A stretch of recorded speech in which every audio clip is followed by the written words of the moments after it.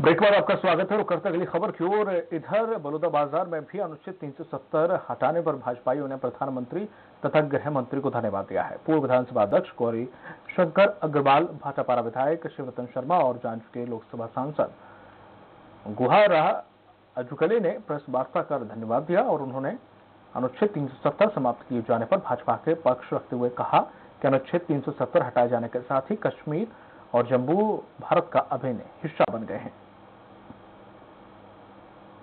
हो जाए और अब जो अघोषित आपातकाल में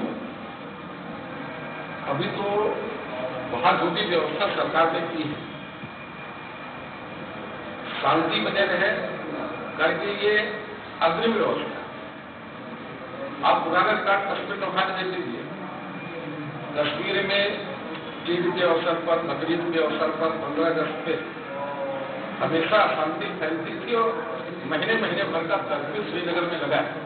पूरा देश और कश्मीर का आम नागरिक इस पक्ष में है कि हम इतने सालों तक धारा 370 के कारण बहुत सी प्रकार की सुविधा से वंचित रहे।